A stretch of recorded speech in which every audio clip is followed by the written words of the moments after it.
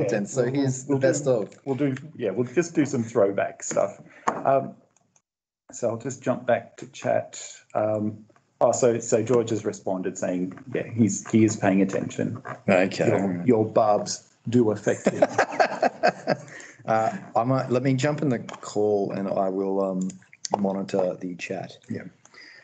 Okay, so thanks everyone for joining. This is the last one for the year. There was a last minute issue last week, which meant we had to push it to this week, and we'll just blame Patch Tuesday for it. If that's not a good excuse, then having the ability to get a few of us together in person, I'll use that as the alternate excuse.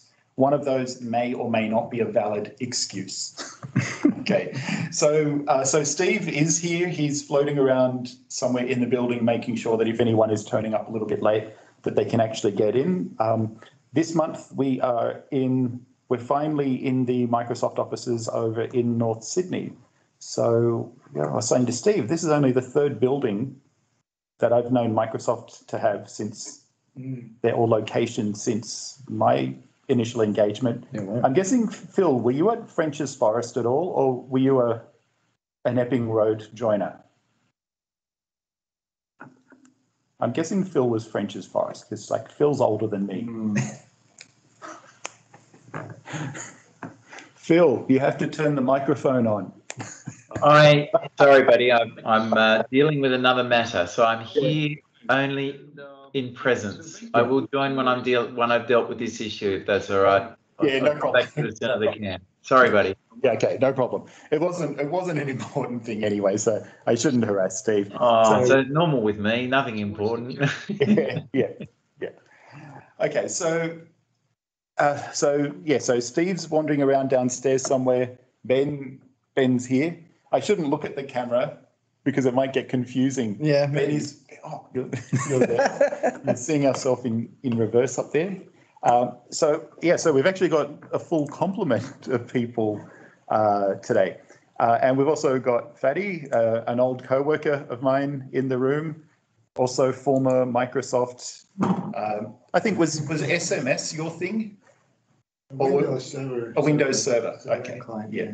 So remember when Windows Server was a thing that Microsoft actually spoke publicly about? It was quite a while ago. Okay, so for the agenda, fairly straightforward this month. So I guess just anyone who wants to, who's new, wants to do a quick intro. Now I think most of the names sort of do look somewhat. Actually, we've got additional people I can't see there yet. So let me just see. So once we get to the next section, anyone who's new just wants to do a quick introduction. Whether you unmute yourself to do it or just type a comment in, whatever option you are more comfortable with is the option we would prefer that you went with. Then we'll just talk a little bit about 2022 meetings, some of the changes and what we'll try to do. Maybe not necessarily from January, but we'll figure it out as we get into January. And then I guess the main topic then is nothing particularly structured, but I guess just an opportunity to recap what are some of the changes that occurred around M365 and the management side, or just other related Microsoft 365 technologies that basically made the year a slightly better thing for you versus some of the former some of the changes that weren't in place then. So I guess just first up, like anyone who wants to do a quick intro. So if there's anyone that's new or maybe someone we haven't seen for a while, if you want to drop a comment into chat, or feel free to unmute yourself. Now, just sort of looking at the list, quite a few of you are familiar names, but it does look like there's a couple of people we haven't seen before. And I'll just make sure I can actually see chat.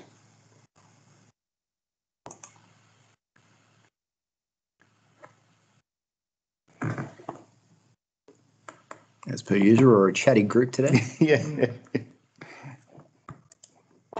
Okay, so I don't think. Oh, okay, Jake.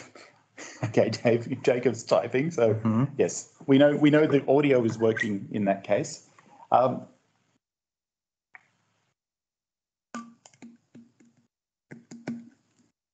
So I will. My guess is that we've got our European contingency on here. Yep. We've got our Australian contingency. Anyone from anywhere else?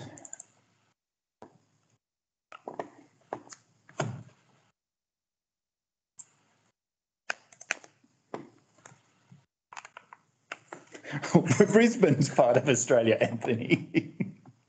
I guess we still need passport and. Well, if I've got to get a PCR test to enter the country, it's basically like going to the country, Netherlands. Yeah.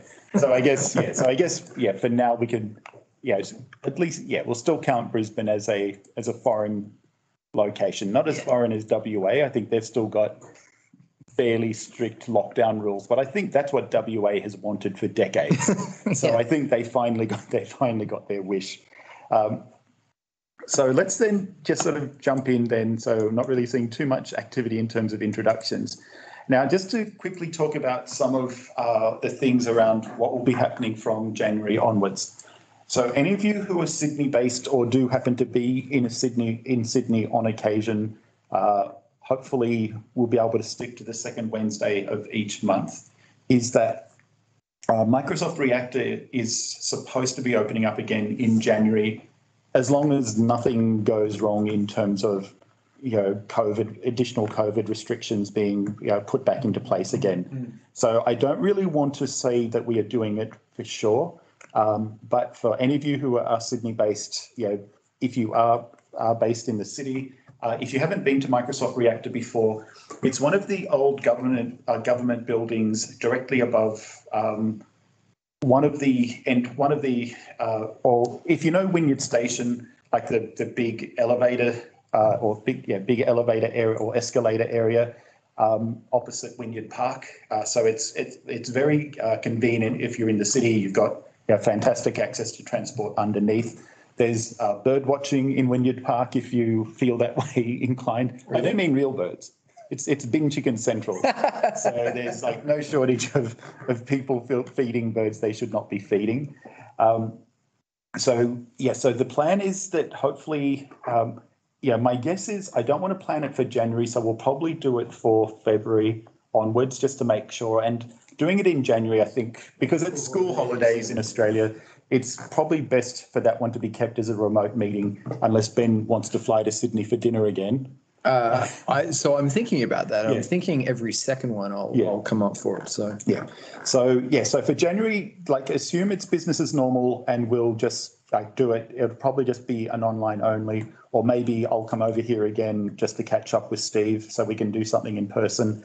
But from February onwards, hopefully we get back into Reactor. It's a good venue. They've got pretty much room sizes that can accommodate. So just making sure that we can get the days we want, etc.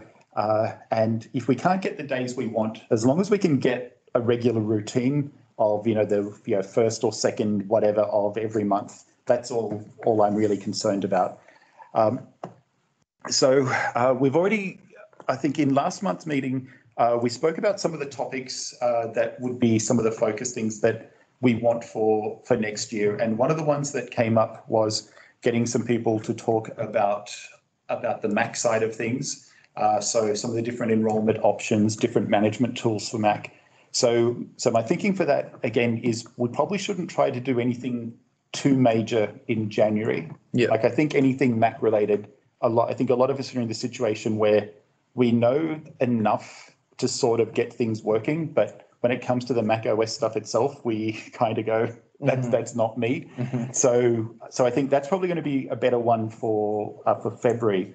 I guess the only thing that would make it really worthwhile for January would be anyone who wants to learn stuff for back to school, for deployments, but all of that stuff should have already been pre-planned out prior to now. So maybe February. And then the other thing that we discussed last month, and for those of you who weren't around last month, was we really should make more of an effort each month to make sure that, or once a quarter, for example, making sure that we are doing more of an endpoint manager specific session, Yeah. rather than it sort of being, something that we always kind of talk about but never specifically talk about. We probably need to go back to some of the earlier things of getting a bit more specific, going into certain scenarios, and basically picking some of cherry picking some of the things that are more important to people. Things and Ben's already thinking, please don't make it application. It's always going to end up being applications. Yeah. It's fine. So the promise to Ben is that we won't tell him it's application deployment that's going to be the topic, but we know in some form or another that is always going to end up being there. But I think there's no shortage of stuff we can cover.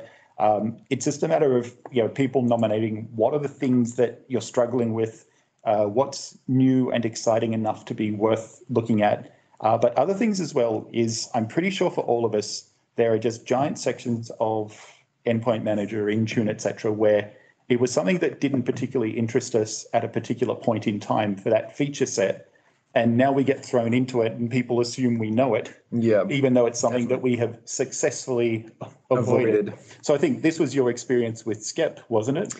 Pretty much. I think that just comes down to I'm certain I'm not the only one on this call that has gone, certificates. That's not my issue. I'm not in the network team. I don't care about certificates.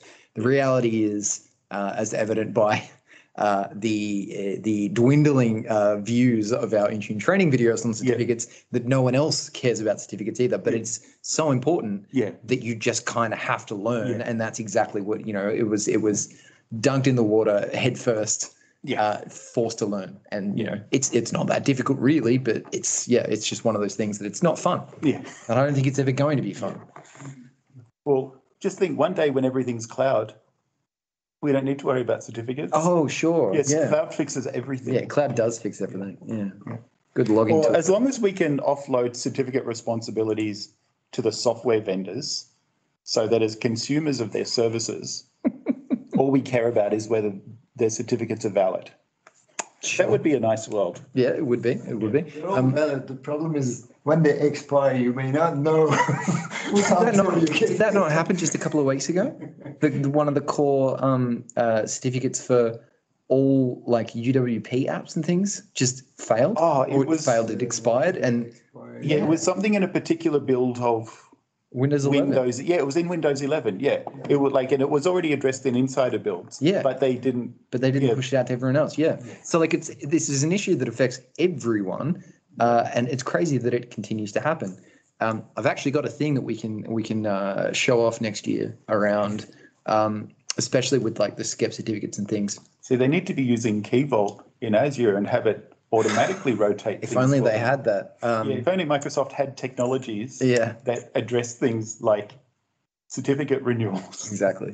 I did. So I was doing a little bit of work for a blog post that I'm writing around sort of setting up alerting for the certificates that you enroll for your trusted root certs and stuff like that. So at the moment, there's the best way that I've ever explained to people to sort of manage this sort of stuff is just like set a calendar thing, and in a year's time, just go and renew these certificates. So it actually turns out that when you put the certificate up into the policy, it's there in base 64 encoded content. Yeah. So you can, in theory, the solution that I have working now is that you can just set up a cron job that runs a function app that will just check it to see whether it's expired or not, and if it's within a range, it sends you an email or a Teams notification. So that's something that I'm working on a demo of, and we can do a demo of that next year. But yeah, and it's not app deployment. It's not app deployment. No, exactly. So you want to talk about it. It's just not your automation. It's not your day job. Yeah, exactly. Well, not quite as much. Not quite my day job. Exactly. Just a challenger on that. I mean, we do have a certificate expiry alerting function in our software, but the developers looked at it, and the only thing unique about the certificate is the thumbprint.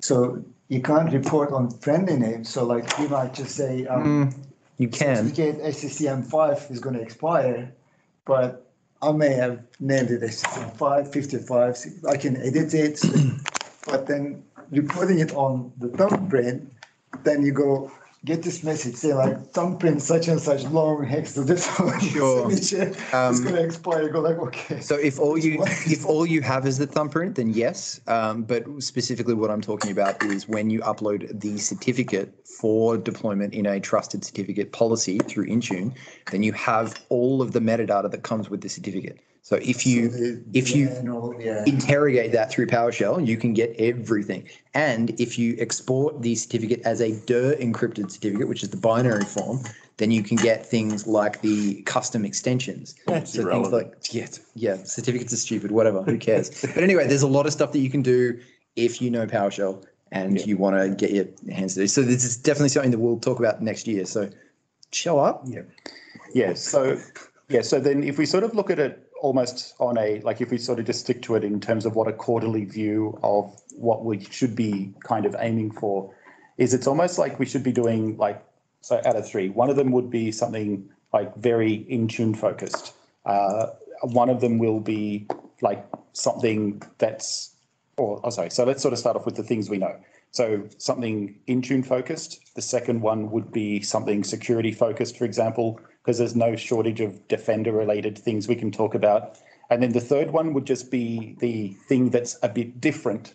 Something that doesn't fall neatly into that category. Because I think if we have that structure, we can just keep looping through that forever. Yep. Because for me to say to you anything interesting in security this month, there's someone in the group will put their hand up and go, oh, I love this, or I only just found out about this. So if we sort of look at it in terms of those three, having that third undefined category or lesser defined category, for sure. That's just our wiggle room for things that just completely take us by surprise. Mm-hmm. So so a pretty easy formula for us to stick to. Now where I sort of said Intune, it might not be Intune, it could be something config manager. Even though I know that's not what drives most of the people on here, I know it drives some of the people on here. We could even have to get special guests to wake up in the middle of the night for things like that. Yeah, and I think that's what we should be looking towards, is trying to get some special guests involved.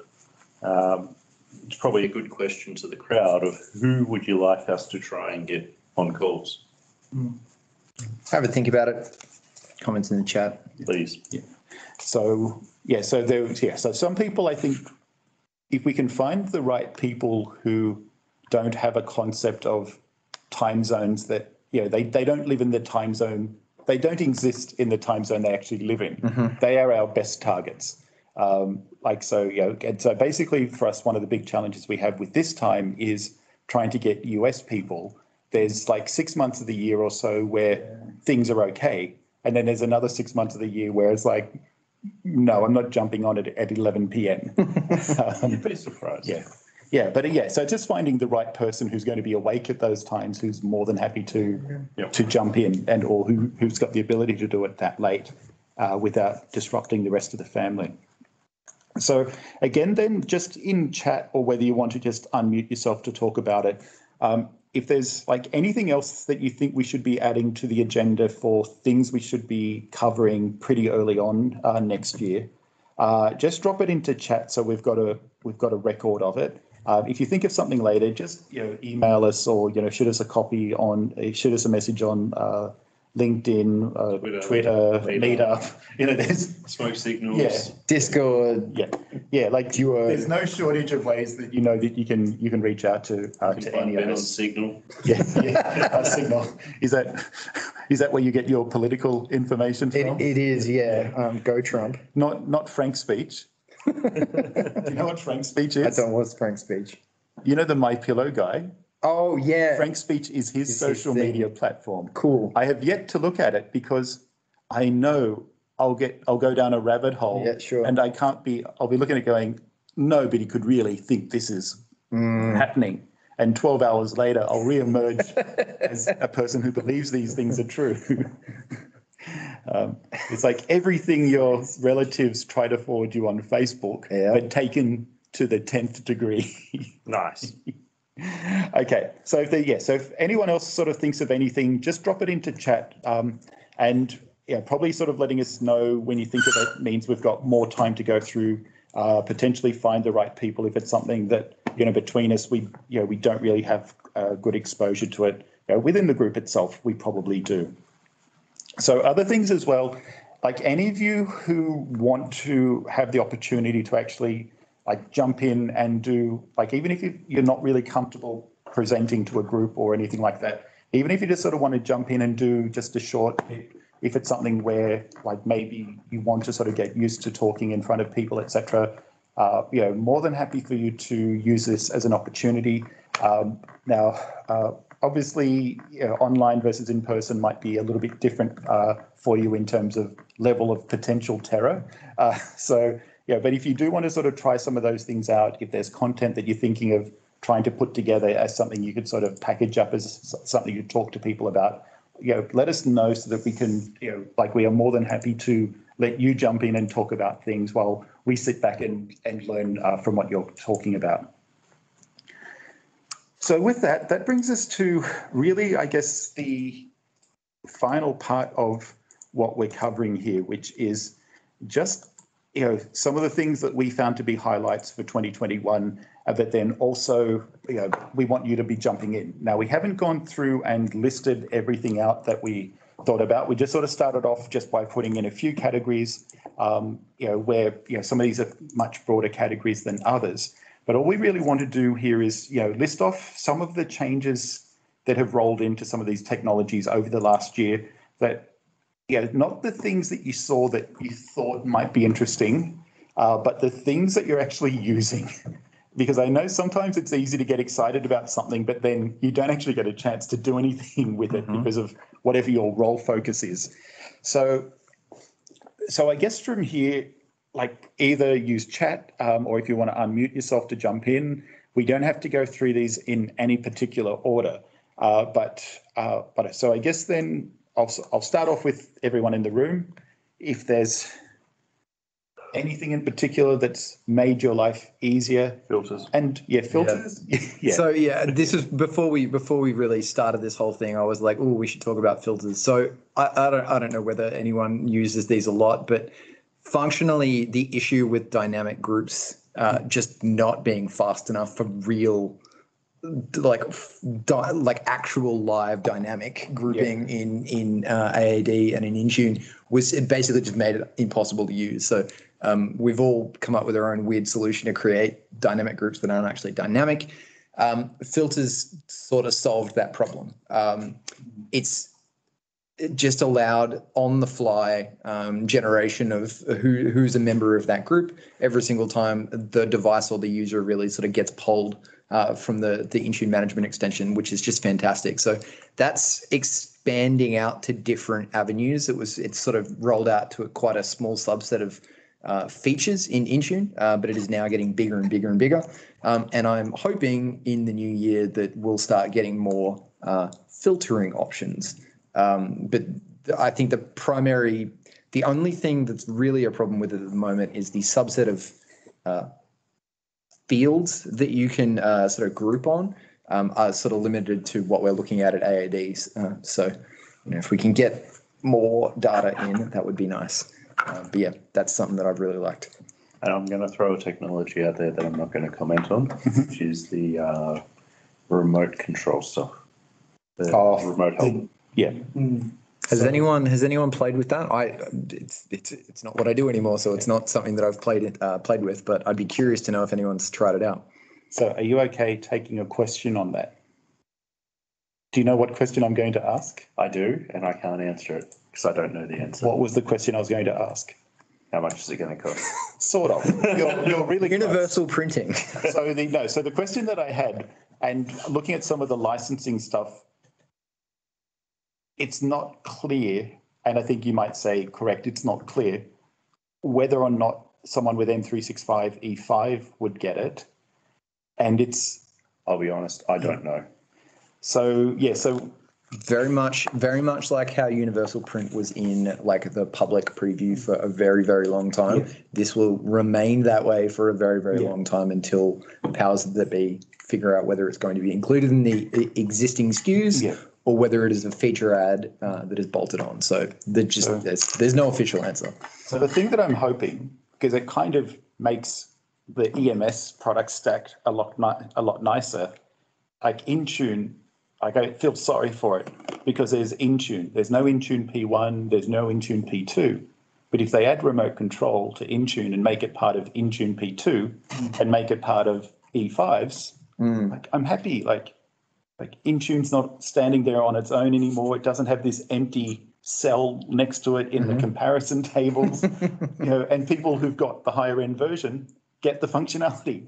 Perfect. You might be the only person that's excited with the idea of having another licensing SKU to Intune. No, see, but in this case, though, I view it better that they do Intune P1 and P2 versus doing an Intune add-on that's not included with EMS E5. Sure. Like that's basically my logic there. If it's something that, like, I understand Universal Print being split out because it's something quite different to other things. And there is a consumption-based element, the same way that phone plans aren't part of your M365 side. Sure. But with this one, to me, that kind of seems, it's harder for me to argue that with remote control. But let's see. Yeah. My prediction is they will do something that does not gel with what any of us expect to happen. That's normally, you'll go, we sort of come up with our own ideas of how they're going to license it. They'll do something different. Yeah, for sure. Yeah. And to go back to the technical questions around it, has anybody actually used it? Curious to know. Monitoring the chat if you don't want to talk. We understand.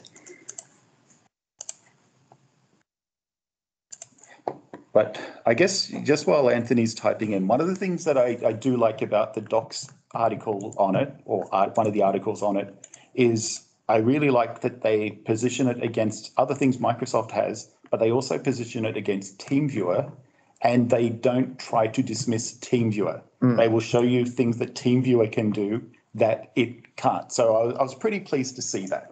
I actually had a question. I mean, maybe you can bring up that article, but I did see like some comments around that. Do you have to be in the same control domain of some sort of Intune membership or a CCM? Because TeamViewer, my biggest like about that is like my mom calls me about a problem like in TeamViewer. Yeah. Or you can Or use on a Mac or whatever. It just doesn't have to be AAD, doesn't have to have a live account. So if it's a Windows computer today, you can use Quick Assist because that's on every version of Windows. And here's a neat little trick. If you hit the Windows key Q during the UBI, so the out-of-box experience for autopilot, you can actually connect Quick Assist there and help people through that scenario. It's pretty unknown, but it's definitely there. Yeah. Okay. So Windows, Quick Assist is on every version, right? What this does is this sits on top of that and turbocharges it so it's tied to only AAD of your domain. Okay. One thing to note, and this is based on documentation and what you see in the UI, is if you connect to the session as an admin, when you sign out, the user will be signed out. And what we mean by that is if Mark connects to my computer with admin privileges and he does stuff and he needs to have that admin up there, when he disconnects his session, I'll get logged out of the computer because we want to make sure that any token is removed. or any token that Mark may have there will be signed out. Sure. That's not a great experience, but I understand the logic. Yeah, so from a security point of view, it makes sense. From a user experience, it's different. And this is part of that conversation. Is we want to sit there and make sure you have that secure experience. Yeah. It always comes back down to these bloody Kerberos tokens, doesn't it? Yes, it's always about the token. Yeah, so I've just brought the page up that goes through and shows everything. So I thought so to me it was actually, so first of all, just including TeamViewer, I was impressed that was listed. Yes. But that they're not hiding things that TeamViewer can do that the others can't do, for example. Correct. Now, I think overall, I don't think there's anything unique that TeamViewer is doing, which kind of makes it easier to include. So the one thing that I know from a lot of conversations, if you scroll up just a touch there, Mark, for me, and see the 2 asterisks next to unattended access. How many people think it's a good idea to have unattended access on your clients? Do not raise your hands. Depends upon the use case. I mean, I see where you're coming from, but no, there is no use case where you should have an unattended workstation. If it's a server, fair enough. But if it's a workstation that one of your end users is signed into, you should not be unattended connected to that computer, and you should not be connected to that computer if nobody is there on that computer. So this goes back to the old adage of, you would go, like someone would say that, oh, their computer wasn't working, and the IT support would say, oh, that's fine. When are you going to lunch? Let me know and I'll jump on your machine. There's this expectation that that is an okay practice to continue using it in modern management, and it is just not. There's no trust. What is stopping me, aside from being gainfully employed, getting access to your machine and doing anything I want? Yeah. At the end of the day, the most important thing that we're concerned about is user security and data security. Yep. And as soon as you let someone get access to your machine without them being physically there to monitor what you're doing, you have no trust in that device anymore. See, but would that be at the machine level, or would that be doing things as that user? As that user. Yeah, okay. Because if it's doing it as the machine and you've got an admin profile, I see that being a different. Yeah, the machine I'm not as worried about. It's the fact that you're sitting there on a computer signed in as Mark's account, doing something on Mark's profile. Mm. That, like, as an end user, you shouldn't be accepting that in 2021. What's stopping that IT professional from sending an email to your boss, sending an email to the executive, going in and loading up Internet Explorer, Edge, and using your saved credentials to sign into your bank account? Yeah. It's not okay. Going into your personal emails. There's so many things we can step through and explain why this is a bad experience. And the thing is, as an IT professional, you shouldn't want to put yourself into that position, because then you get yourself into a situation where you could be blamed for going in and making a change to a customer's document, to a customer's email account. And them just sitting there and going, oh, well, Mark was connected to my computer. I don't know what he did. Exactly. Or here's another one. Raise your hand how many times you've been working on someone's computer unattended, and their email keeps popping up with sensitive data. Yep. It's countless, right? Well, how many people have got their machines hooked up to large screens, or they're presenting, and sensitive Teams or email reminders and meeting notifications are popping up that have got, oh, I did not know that. I wonder what that code word is. Let me start searching for it. I don't know whose screen you're seeing. So the entire point of this is to minimize security vectors, right? And there's just no scenario where it's okay. Yeah. We've had this conversation in previous places we've worked at. We're going to continue having this conversation because everyone tries to conflate server remote access and end user remote access like it's the same thing. It is not. Yep. And the other side of it is, if you're providing support to an end user, they need to be there. You're not a lackey doing work outside business hours or when they're at lunch. Yep. Because they need to know what you're doing with their account. Mm-hmm. I don't know. I mean, I don't want to start this argument, but I have different views. Like, I mean, Let's go. I can do anything. Like, I can hide the windows pop up. I can drop a script. Like, I mean, if you're looking at it, even if you're auditing it, you probably won't see it. Totally. So, I mean, completely agree. Well, I take your point. Yeah, definitely agreed there. It's the trust but verify. So if my service desk analyst has remote control access and he remote controls onto an executive's computer and has more privileges than he's supposed to have and goes off and does stuff, I don't have auditability on that help desk analyst, but that help desk analyst doesn't have permission to go and execute scripts on the client computers via Intune, via any of those scenarios.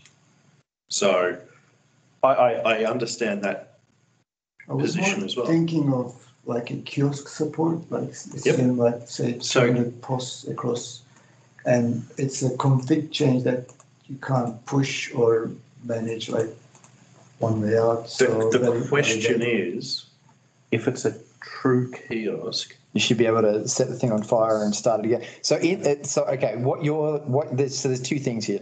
If it's just a general, hey, this kiosk is not working, can you go and figure it out? No, wipe it, start again. If it's, hey, we need to test a thing before we roll it out, then you should have a kiosk machine there and you should be testing it, verifying that, and then officially packaging up the solution and pushing it out to your machines. Yeah, typical scenario is like smart card or printer, so you actually have to, I mean, you can test it in your lab, but like the store calls you. Oh yeah. Go, damn it, like it works here. and that scenario is probably the edge case where, that makes sense. So those were, I mean. But again, there's limited things that those accounts can do. Yeah, for sure. I take your point, definitely. The scenario in that case would be like, and I've definitely done this. It's been a very long time since something like that's ever come up, but it would be the end user would contact you to advise that there was an issue with the machine or the terminal or whatever you want to call it. You remote onto it and you advise them, I will let you know when I am finished. Please let everyone else know that this device is unavailable until X. The entire point here is to minimize the amount of issues or damage that you can potentially do. We can't rule all of it out. Yeah. But if we can avoid doing things like asking them to write their password down on a piece of paper and stick it to their monitor, then we can also avoid unattended remote access to machines. Yes, and to be clear, we're talking the general 80% rule. We're not talking the edge cases. Yeah, exactly. The thing is, we see a lot of people on the 80% going and saying, I still need to do unattended. It's like, why? At an organisation where we've worked previously, Good save. we've sat there and watched our staff connecting into people's computers in the US outside business hours so they can do work while the cleaners are walking around the office and things like that. And it's like, that you can't do, guys. Oh, but we can turn the screen off and we can lock it. It's like, no. Yeah.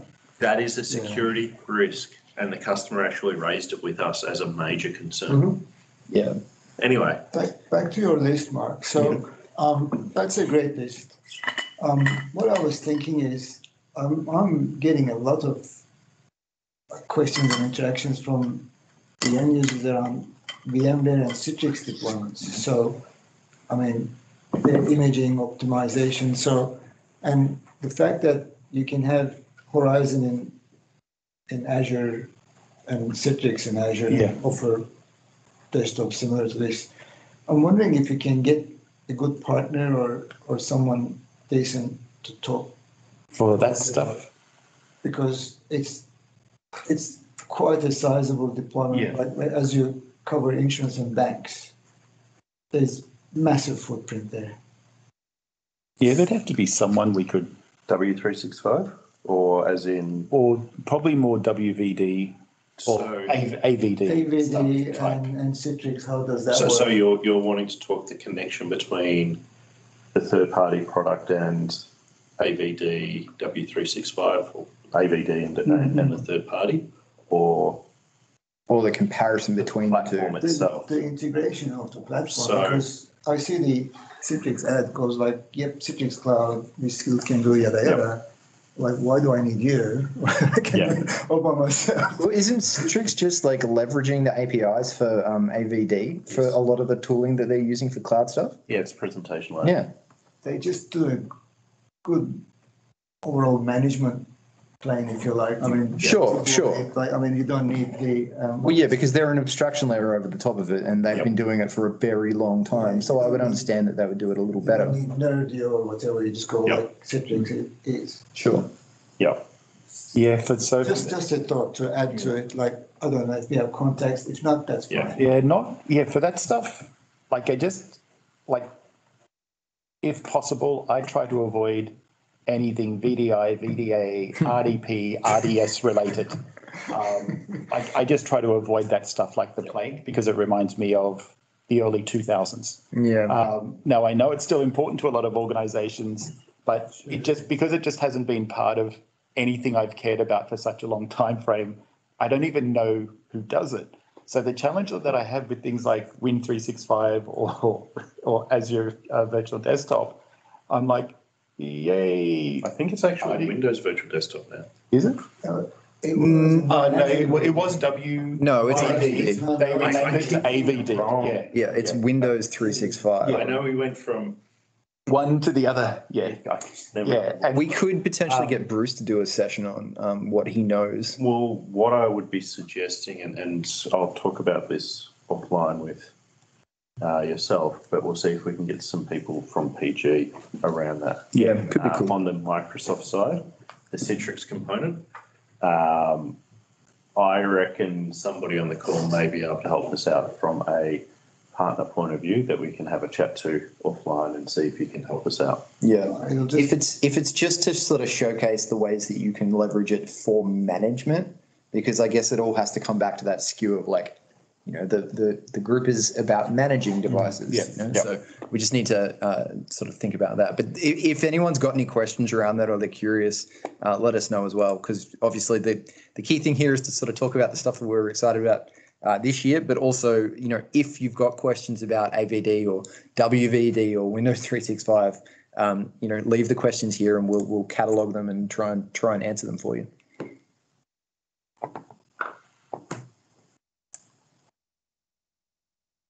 You see lots of interest on W365. I don't deal with people who would be interested in it. Okay, fair enough. Yeah. And they would, if they know my, it's not that I don't think things like RDS or things based on it are good solutions. It's just, I'm a fan of having a PC. And I know it's not an exact comparison, but for me, it's just something that I've moved on from, that I would say that I've tried to actively forget the early days of desktop virtualization. I have too many scars from it that I don't want. Sure. I don't want that scar tissue building up even further. Yep. Yeah. Curious, how many people on the call have played around with W365? If any. And or AVD? Grab another drink. Do you want a drink? AVD, yes, not W365. So, and forgive me if I'm wrong, but W365 is essentially just the single user AVD instance, right? With management guardrails. It's a SaaS implementation of AVD. Yeah. Thank you. Yeah. So yeah, I definitely, like, I haven't played around with it, but I know use cases that would come in handy with this. And when the announcement came out that it was a thing, the first question that got immediately excitedly asked was, do the virtual instances have shared GPU support? So my partner is in the architecture industry, and that was the first question I asked as well, because if they had shared GPU support, then they could get rid of their on-prem remote solution and immediately have all of these rendering stations just sitting there, just churning through stuff. I don't think that's a thing yet. Yeah, I think for that you'd need to go to AVD, where you could, because then you're choosing what it is you're deploying, and you could choose like, what is it, the N series that have got they've got GPUs. Mm-hmm. Yeah, right. Okay, so it's just not a skewed out product in W365 yet. I still haven't played around with it, so I could just be talking out my proverbial, but it's not there right now. Yeah, I can answer that. It's not there right now. Yeah, sweet. But it's something that kind of makes sense. It definitely makes sense. I mean, I'm thinking back around a client that Steve and I may or may not have been working on that would definitely have benefited from W365. Multiple. Yeah, I see it as long as the pricing model works out to be comparable to hosting it on-prem, it's not even a question. Like if the pricing is comparable versus even if it's a little bit higher, if you don't have to manage the infrastructure. Well, that's it. And this is where... Why would you... Where W365 profit... Where W365 has its scenario is it's the predictable cost and you manage it with the same tools you manage your workstation fleet with because it's all managed via Intune. One of the... Oh, but hang on. Just another thing, it just came into my mind. One of the other key benefits of this is that the operating system layer isn't a fake version of Windows 10 or Windows 11. Correct. It's like an actual It's a full version of Windows 10, Windows 11. The other thing to note on that front is so in AVD, obviously you have multi-session Windows 10. And that's the only place where you can do multi-session Windows 10. So it's a full version of Windows 10 over in AVD as well. It works well, it does everything you need, but it's still a multi-session OS. Windows 365 gives you that simplicity. One of the things that is a good thing, but also there's some people that may freak out about it, and it's something to call out, is the AVDs underneath W365 don't exist in your Azure subscription. They sit inside a secure subscription. Yeah. So there is potential concerns around data sovereignty if you're in a region that requires that. It can't be guaranteed, right? Ish? I can't comment on that because I don't know enough to give you that statement. Yeah, okay. But it's something worth investigating if you haven't. Yes. Okay. But this comes down to if you are in a situation where that is a concern, spin up AVD and you can do the same thing over there. It just isn't as predictable from a cost point of view. And the management point of view, you can still do Intune management of AVD. Yeah. And also with there are limitations on what you can manage in AVD with Intune. It has to be a multi-session Windows 10, but it still exists and it's still capable. But that key thing there, the difference between AVD and W365 is you can have a multi-session AVD, whereas it's not a thing in Windows. Potentially. Yes, we will ask Christian.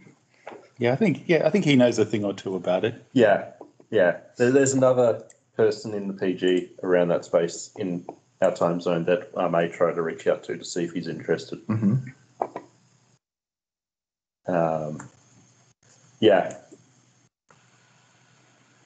Okay, well, I'll throw my hat into the ring now.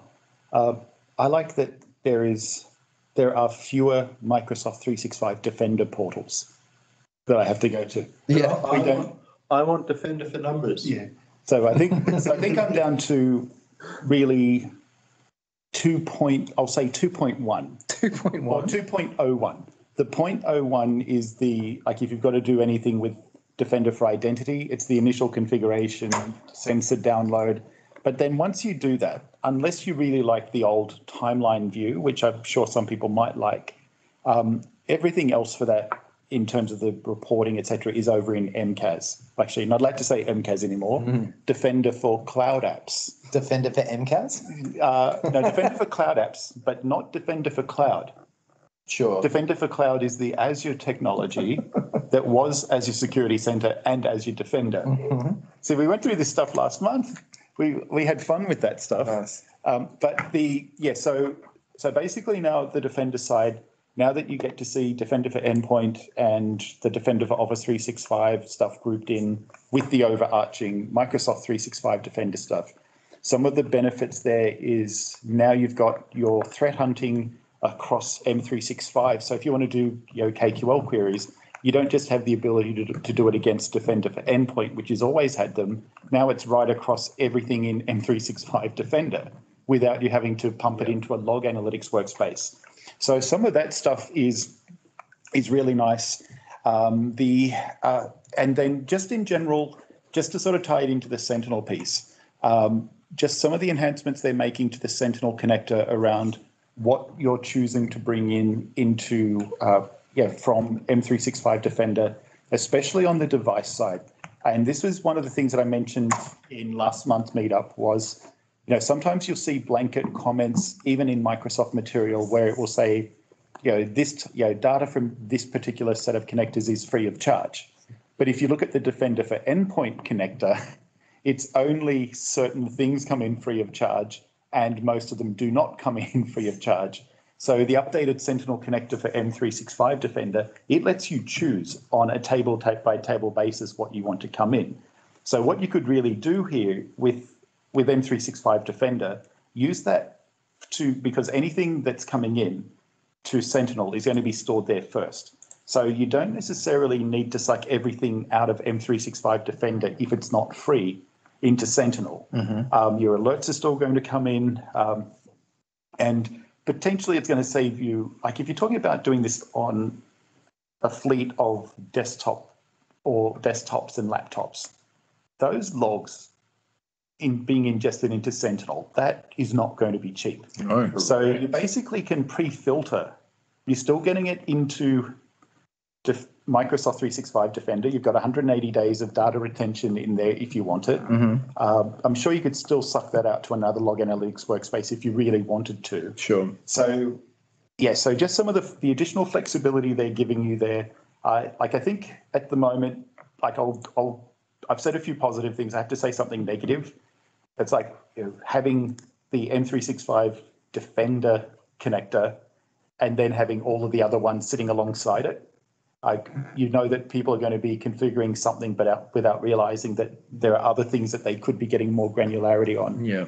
But all up, just that space is improved. I don't really think there's anything major that's really changed with the Azure Defender to Microsoft Defender. Microsoft Defender for Cloud Story.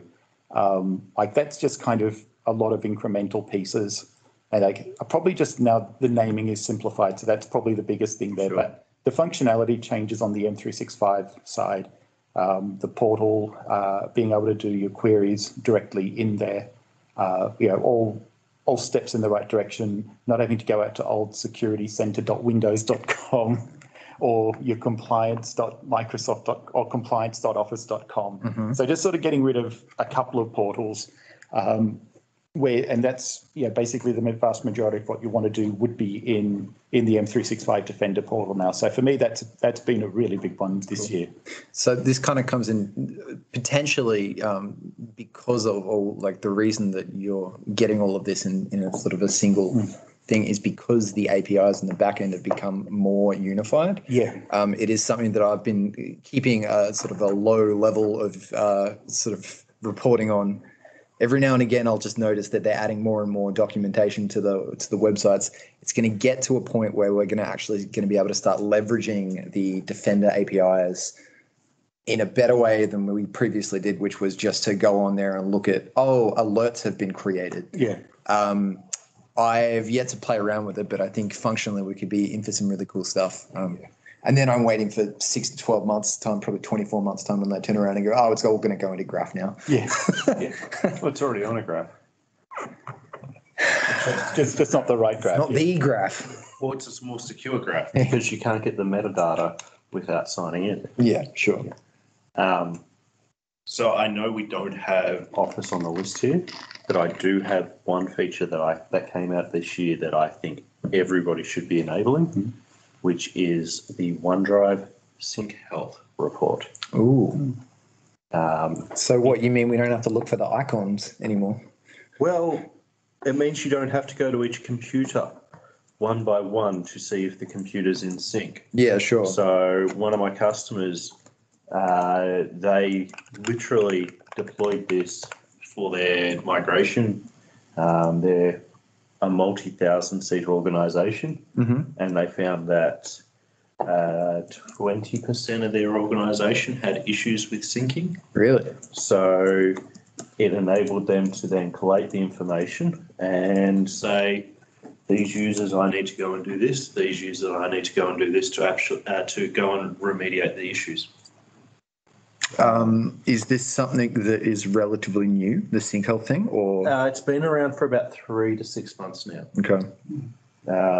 And highly recommend to go to config.office.com, and it's on the left-hand side. So it came out about September timeframe, and it's still an early. It's okay. So I'm on the OneDrive sync reports. Yes. So according to the docs, everyone's favorite website, the feature is in preview and isn't available to everyone. Review the requirements to determine eligibility. I think it's available to, so long as you've got like a certain license SKU. So let's have a look. Requirements. OneDrive sync apps on the insiders or production ring. Yep. Devices on the deferred ring aren't eligible. Okay. OneDrive sync app version needs to be 21.078 or higher. Support for Mac is not available yet. You need to have a GA role or Office Apps admin role to set up the dashboard. After setup, only global reader role is required to view the dashboard, and devices have the ability to reach config.office.com. Yep. Okay, so I've got it in this tenant. Yep. Oh, and also there are specific regions that are not eligible. So 21 Vianet, Office 365 Germany, Office 365 GCC, or Office 365 GCC High and DoD, which would mean that the data is not being stored in a... Well, no. What it means is those data centers haven't been let up yet. Oh, sure. That's all it means. Yeah.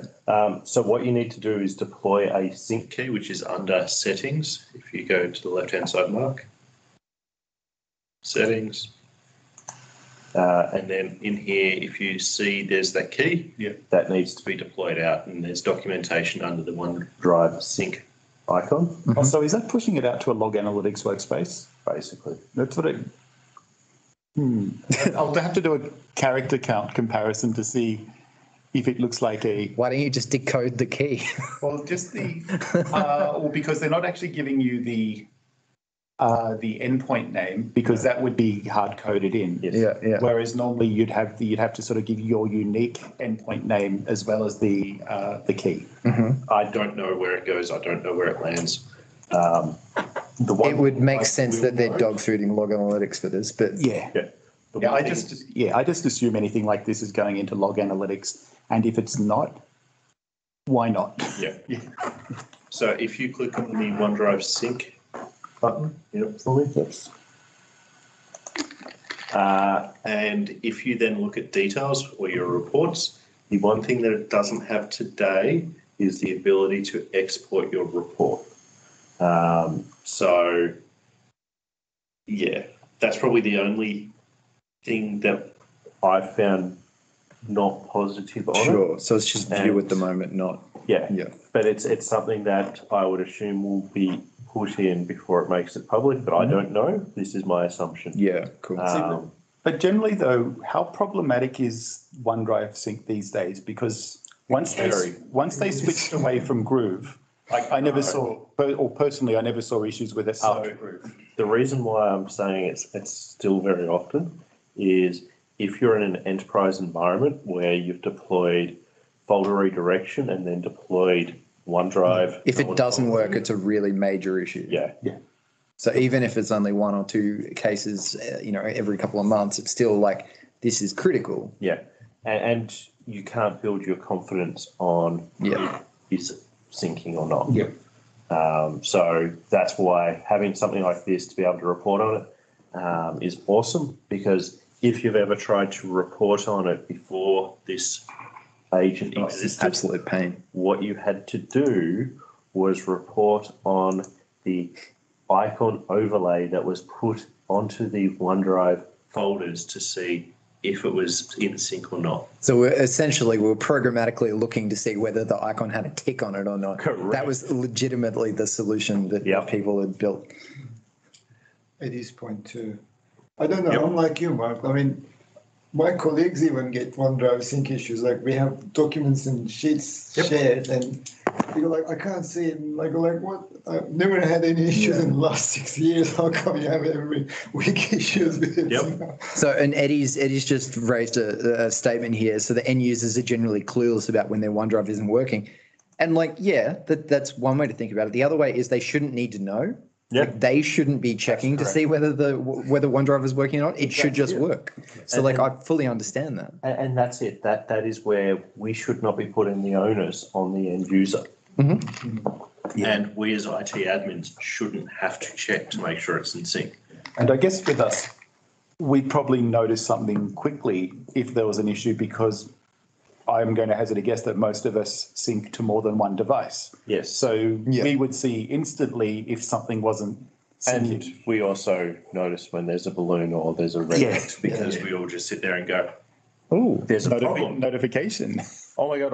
What? Hang on. The restart button. Why did I need to restart, 34 right now? It's why- just popped up. I just need to restart right now. Why did I get a notification saying 34,000 files have been removed from my OneDrive? What have I done? When you delete the SharePoint mapped drive. Mm-hmm. not that we've ever done that at all.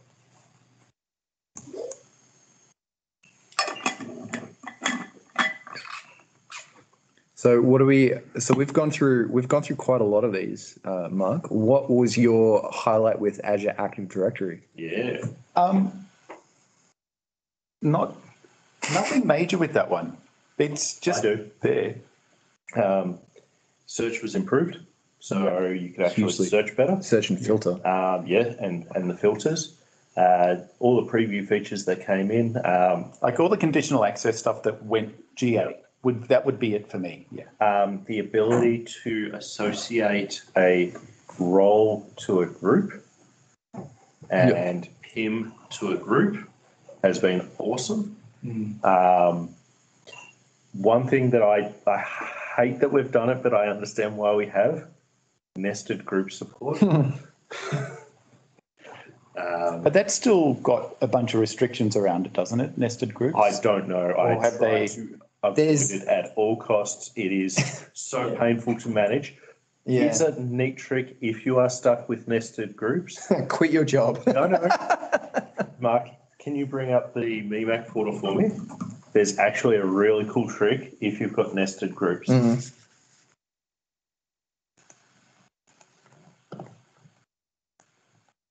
This is weird because I've got that shared as my second screen. Yes. That's why there's the lag with everything I'm doing. Oh, I was wondering why your device not? was. Why don't you just unplug your... Because then they'll see what I've got on screen. Yeah, fair enough. Obviously. We just talked about this. So if we go to the MeMac tab, and if we then go and hit all services on the left-hand side, and hit Intune for Education. Oh, that portal still yeah. exists. I didn't realise. Did we do that in this? We had an education person showing this stuff off. Yeah, so they've actually got a really good solution for this. Yeah, because it's actually based on schools. But if you go to groups on the left-hand I side, didn't even know that this still existed. Yeah, Yep. yeah. So see where it says MES parent? Yeah, If you expand that out, that's a nested group. if you can use your mouse. He's got a bit of lag. I can almost do it. There we go. So you'll see, It's got a nested group. Yeah. so Going into this portal, you'll actually see where they're nested. and how they all interface with each other. That's really cool. And okay, so this is the ultra nerd. Please don't do nested groups, please. There are still so there's still documentation that advises that doing nested groups, the policies may not apply properly as well. So let's just err on that and don't do it. But the nerd in me is now thinking, well, if that data is there, that means the grouping exists as metadata that I can look at. Correct. And we can build our own UI. Yes, you could. Please don't. Yeah. Okay. That was something that I stumbled upon the other day. Is with dependencies for applications. See, we're back on applications. No, really? Yeah. So dependencies for applications. If you create A, B, and C, and you make A dependent on B and B dependent on C, and then you try to remove B, it's going to say that there's dependencies that aren't working, but you can't ever really see the parent. You can only ever see the child from the Meetup portal. But the data exists. It's there. And if you actually look at it through graph, you can see the parent-child thing. And if you go into the parent app and go onto the relationship, it builds out that design, but only from the parent layer, which is very frustrating. So I'm working on a better solution in my own time. You should. Anyway, that's enough app talk today. For this 10 minutes. Okay, so what else? We haven't heard too much from anyone who's remote. So anything on the list or anything that didn't make it onto the list that is still made elements of your job somewhat more manageable? I know George has had some great experiences with certificates. We've already talked about certificates. You weren't here. But George, Yeah, we don't have a low lights slide. Every year it's the same certificates. Something that I just read that is, I think it's come out now, and this is a real small thing, but the latest version 7 of the Azure PowerShell module is now using MSAL for authentication and not rolling its own weird authentication solution. So that's huge because it essentially means that the Azure PowerShell module will now be in lockstep with what it's supposed to be doing and not trying to reinvent the wheel. It's a real small thing, but it's going to generally help everyone understand that there's a correct way to do things. Yep. The other thing that from the endpoint manager, I know we're waiting for other people to jump in, but while we're waiting, put your hand up or put a message in the chat. I've got the chat open. So the Mac stuff that we've brought in, so we can now do not just PKG files, you can also do DMG files and convert them into applications using the Intune Mac format. We've also added support for custom settings using plist configurations without having to do a whole heap of customization. And there's some shell stuff in there as well. And if you really want to nerd out, is the ability to add Mac devices to Apple Business Manager after purchase without having to go to Apple to get it changed over. Crazy that's a thing that's only just happened. Yeah, but you do need to have Monterey on the OS and do need to have iOS 15 on your mobile phone with the Apple configured to application that I believe is in the store. And if it's not, you just need to sideload it from a Mac. But it works really well. Anthony just said no one's talking about Windows 11. I believe you've put your hand up to talk about it, Anthony. Yeah. And like you've deployed it to all your staff already, right?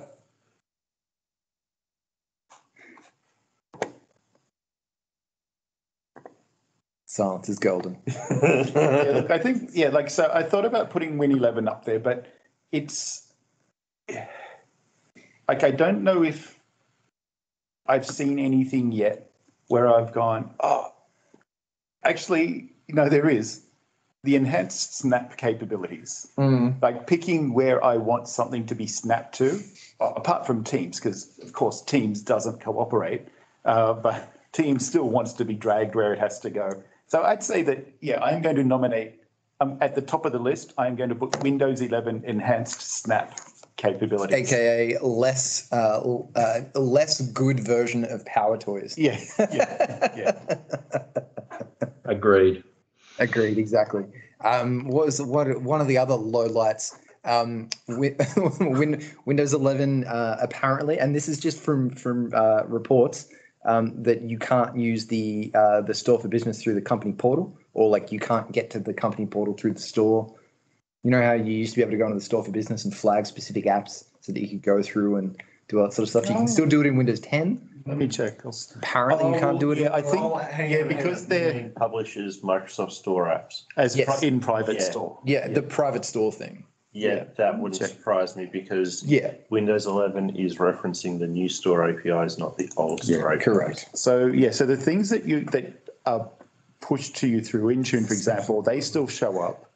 But I hadn't even thought of looking for that. There's nothing in here. It is by design. I understand it, but it's just something that I haven't even really thought of until someone.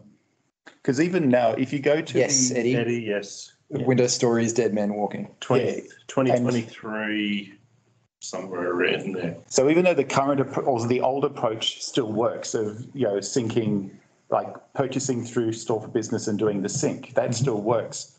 But if you go into Intune and say you want to add a Windows Store app, it basically gives you something like the Google experience, which is paste the URL in, find an icon, put in a description. So to me that's a big step backwards. But come on, everyone, list your top 10 Windows Store apps. So here's the thing, though, Mark. That's my challenge. If you're needing to publish and deploy a Microsoft Store app, it's available in the business store by grabbing the identifier out of the URL and changing it to a Store for Business link.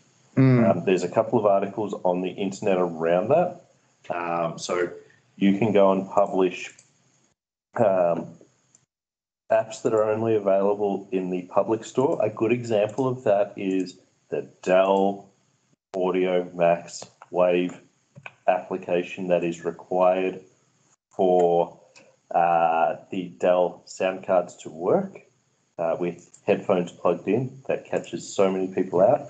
And it's only published in the Microsoft Store. You can actually go in and change it and deploy it out via the Store for Business. Yeah. So this is kind of funny. Everything that people have dropped in terms of like your go-to business or Windows Store apps, that's pretty much the list that I've got in Business Store. Mail and calendar is one that doesn't exist in the Business Store that you want to remove. So Adam Gross did a really good blog on how to do this. Yeah, and I don't think WhatsApp is in the Business Store, but it's in Consumer Store. So you could already sort of see that, not everyone had bothered doing Business Store because there wasn't that much uptake. Yeah. And, Microsoft doing a bad job of keeping the demise of Store secret just meant that there was no intention. But one of the things that I do like that somebody called out in here, this one, people go, why on earth would you use it? But, Eddie dropped in iTunes. Getting iTunes this way is fantastic. If you want to do proper USB tethering, like you're not installing iTunes for the sake of getting iTunes. You're putting iTunes on because it's got the driver support so that you can actually do USB tethering through your phone. And every now and then when I have to do that, it's like, so I've got iTunes as one of the default packages I push out for my own machines. Oh, it's absolutely terrible. But all you have to do is launch it to make that feature work. You don't need to sign in or anything. Sure. And it automatically gets updated because it's a store app, delivery optimization. So there's a lot of good in terms of the technology, despite it being one of the worst apps ever built for and Windows. no longer being maintained either. Well, it hasn't been maintained for 15 years. It was always like, can we get our Mac code to work in a cross compiler and put it out on Windows? And someone said, sort of.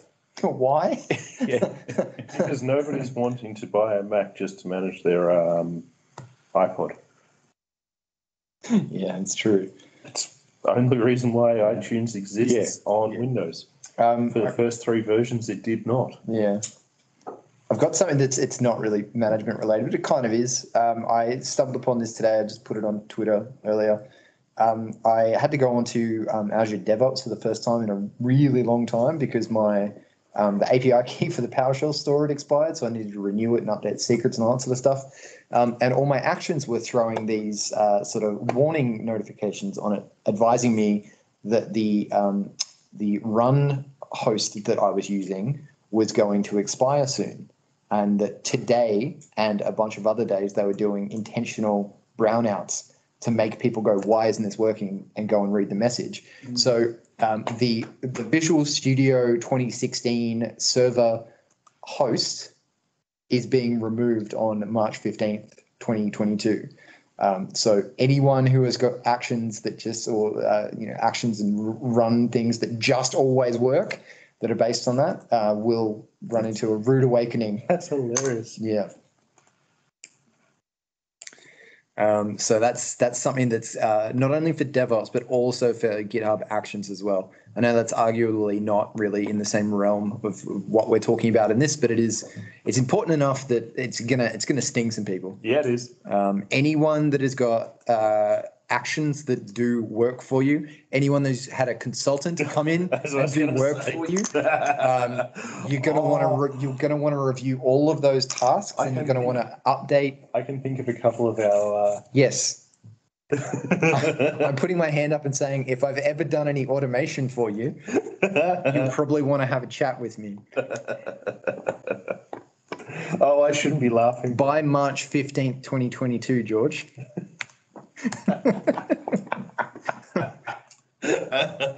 Hi, George.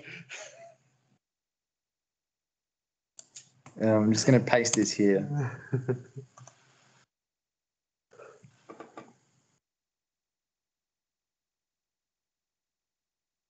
Yes, it was quite a rude awakening when I saw that. But it was all it was just change the drop down to the new version and away you go, right? Or you just change the YAML. Yeah. But yes, it's not difficult. No.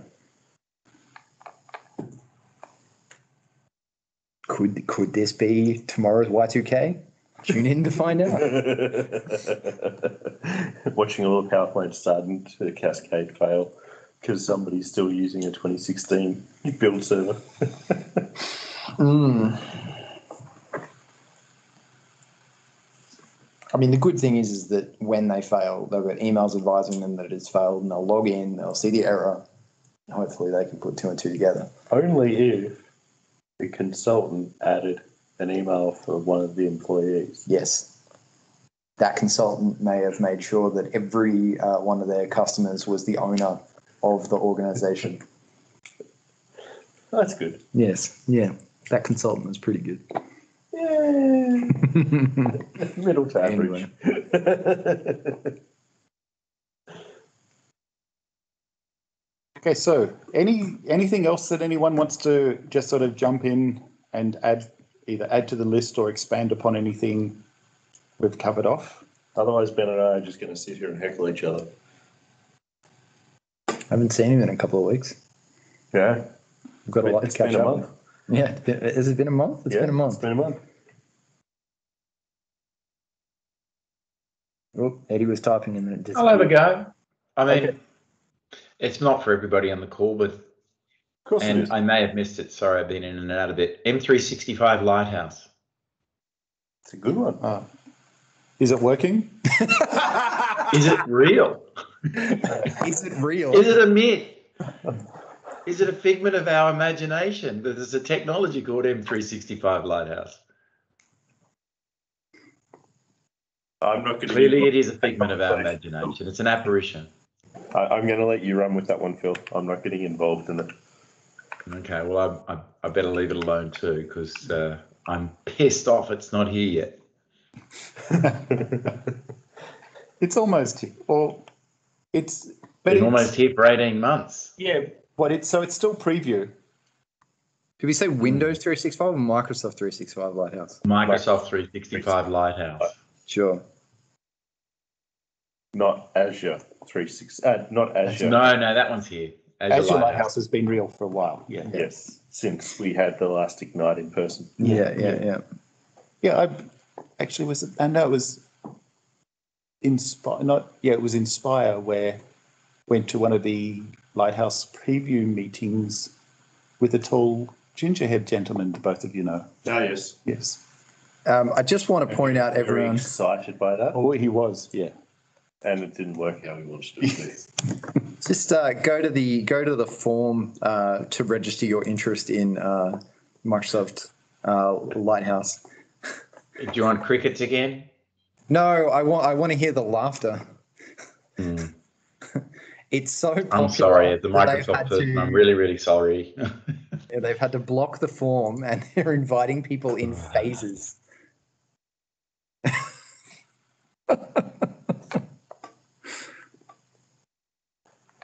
Also, I didn't actually realize that it hadn't even gone into public preview. To be fair, though, when I was doing the universal print stuff and it was in public preview, all the documentation still talked about it like it was in private preview. So, And when we were playing around with the universal print, it still had licensing issues. Okay, so do we want to do our 2022 predictions? Steve is ruled out of this one, and basically don't look at any of us as we make predictions. I've got my prediction based on Phil's submission that we may see a public preview of the delivery optimization server that doesn't require config manager. I'm not willing to commit to there being a GA version, but I'm willing to commit to the connected cache one. Yeah, I'm willing to commit to the potential of an announcement of the public preview. So You should be in government. To be very today you can build a Microsoft connected cache server in your environment. But it's not as cool as how they're doing it. The way they're going to be doing it is brilliant, absolutely brilliant.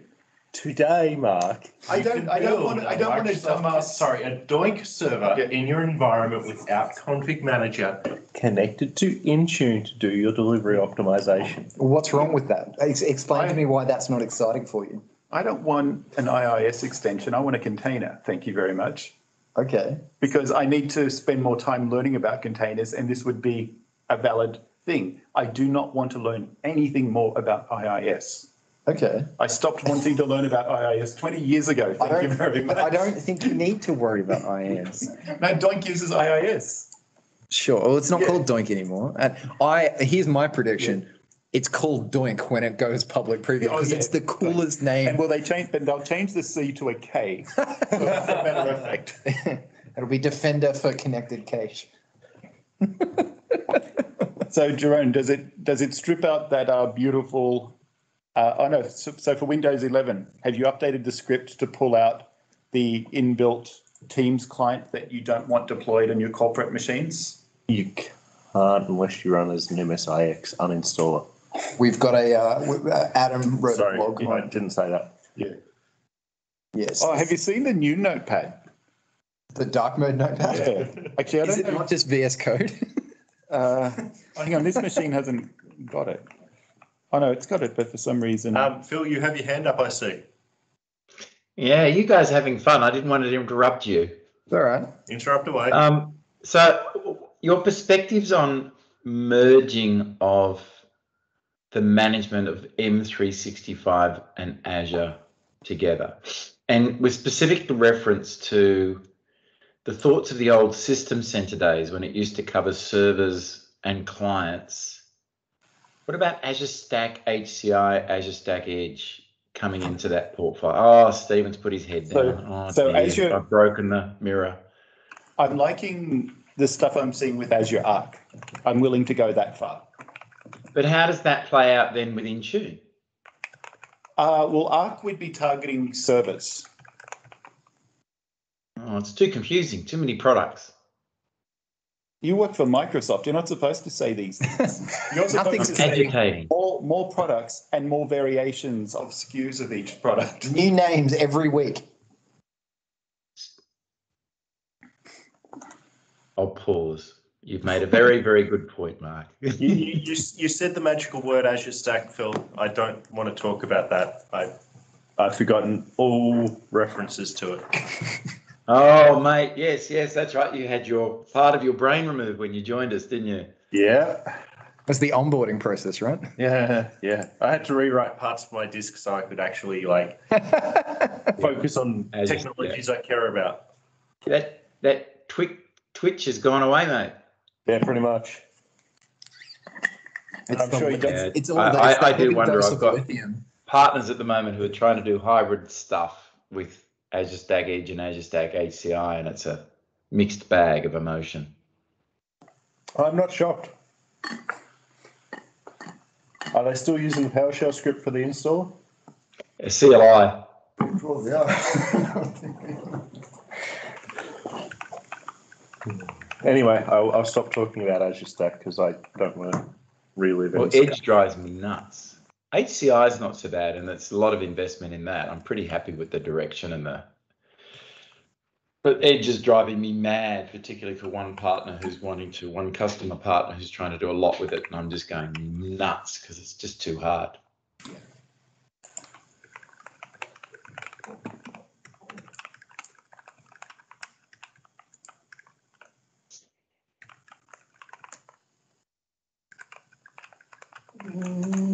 Depends on how they're installed when you remove them, if they come back when you do a reset. What? Depends on how you remove them. Yeah, no, that's what I mean. That's what I'm getting at. So, like, if you remove them by deploying them as an uninstall through Intune, then yes. But if you go through and do the explosion, the bomb script that everyone seems to have, that rips it out from the base, like almost through like DISM, then it never comes back. Yeah. I haven't seen the scripts that are floating around. Yes, you have. You have. Not anything that we know who have written, but there's a handful of them. Yeah. Yeah, I avoid them because I just... Yeah. The correct way is to find the applications from the store. Yes. And then deploy them as an uninstall. Please. So that they are removed. But if you reset the device, then they can potentially come back. There's been way too many stories that I have personally heard. People will have a script that removes all the bloatware from Windows 10, and then when Notepad was removed from things, so funny. It never came back, and it was non-retrievable. You couldn't get it back. Yep, you had to reset the whole OS. But yeah, not even a reset, like factory re-image. Yeah. So it's just, my concern is that I've seen it go bad. Yeah, too many times. And there's also a proper way to do it as well. So the one I laugh about is when you had to go on previously to remove the Windows holographic. To do that, you have to mount the image without it being loaded and remove the binaries, and then it won't appear. Don't do that. Please don't do that. Just leave it on and trust your users won't click on it. Yes. And also, Eddie, yes, removing the store is also fun, but don't do it. Just disable it. Yeah. There's a registry key for it.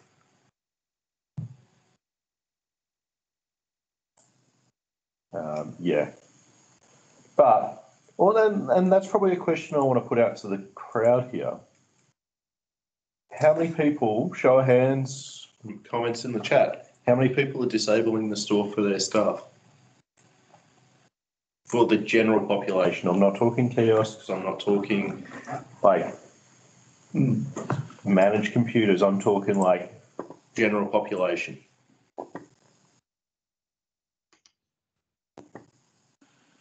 The follow-up question is why?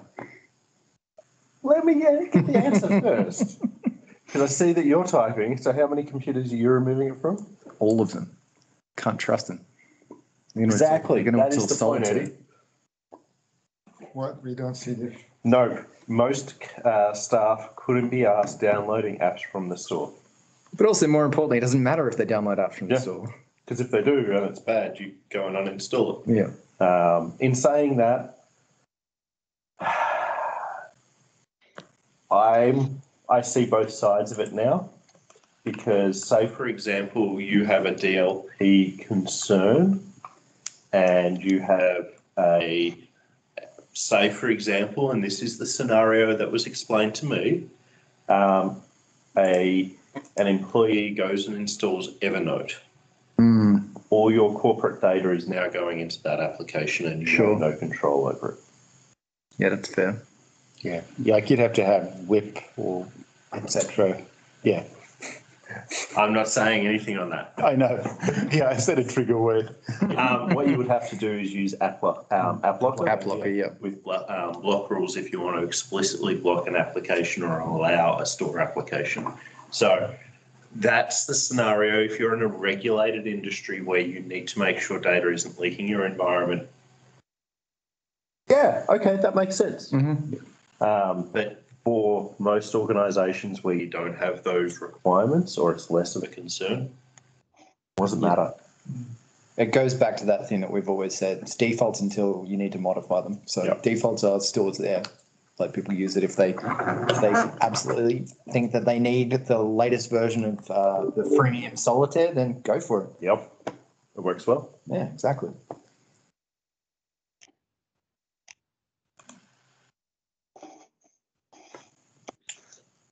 I like the fact that the name of that computer is Surface Pro 5, even though there was no Surface Pro 5, it was just a Surface Pro.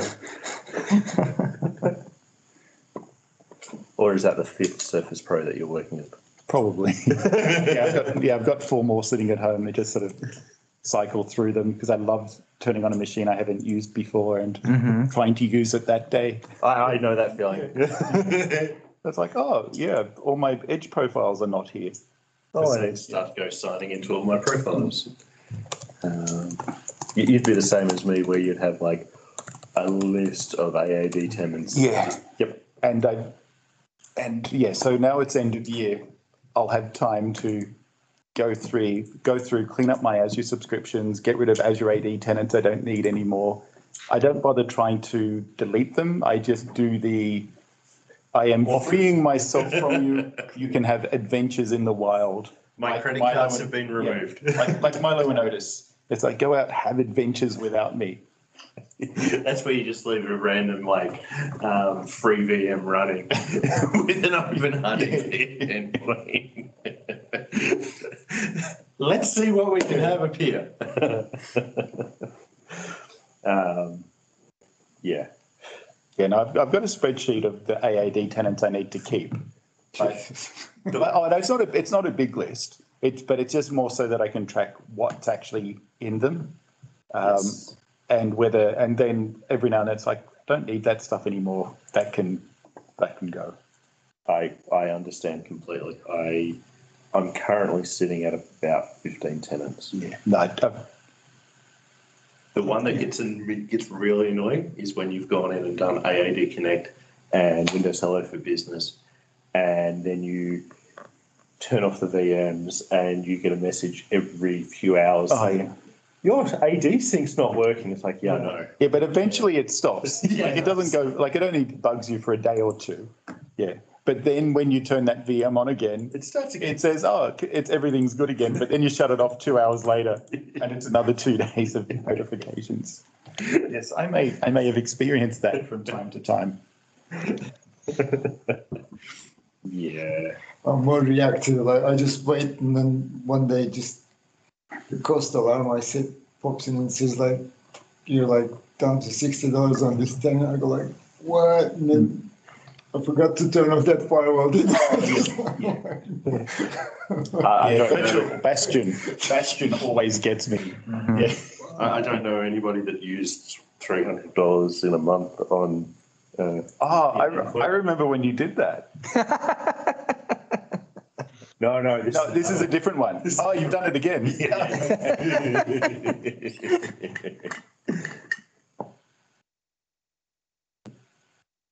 Phil, it was the donuts. Sugar hit, sugar hit, Coke and donuts. Where's the Domino's? Where's Dirty the pizzas, Dom. Mark? Remember we used to do them at the reactor or wherever it was, and we'd go down and get pizzas? Yeah, that'll be next year, Phil. Yeah, I'm looking forward to it. Maybe we can coax you into actually showing up. Yeah, A Taste of Italy is down in the lake. Don't go there. I don't go there. I explained to Stephen. Yeah. Yeah. Okay, probably not something to record then. No. Oh, well, it's just family. I had a friend of mine whose daughter went to a party on Saturday, got diagnosed with Omicron, and so the whole family's now in quarantine for 7 days. Fun. Not me, but, I don't want to turn up just catching a train. I know you guys are all good, but catching a train, I come home and get tested and find out my family. That's fair. Gatherings this weekend with weakened immune system guests is destroyed. Yep. I'm happy to take the virus. I am. I know that I've had double vax. I'm all good. It's just, it's the others. Yep. But I think we'll probably end up going for dinner tonight at Hunter Gatherer, Phil. Oh, nice. Yep. That's great memories of another meetup. Yeah, but like proper food, not the Finger catered food we used to have. Yeah.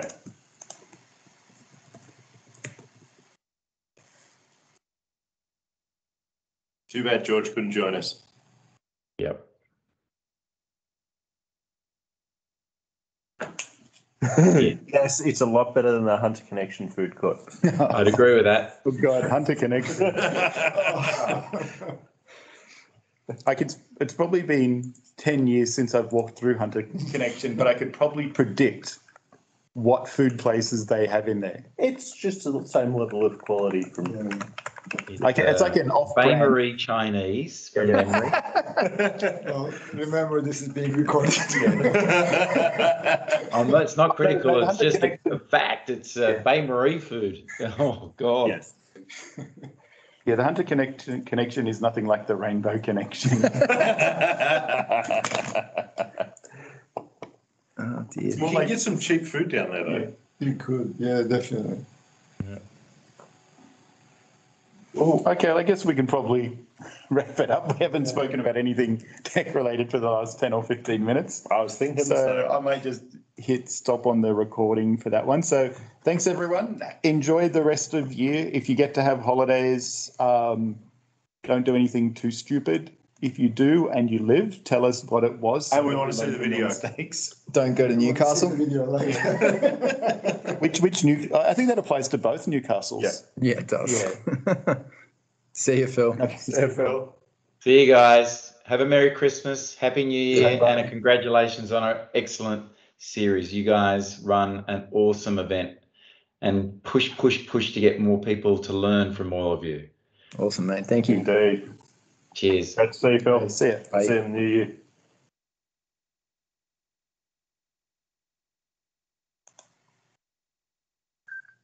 That's good.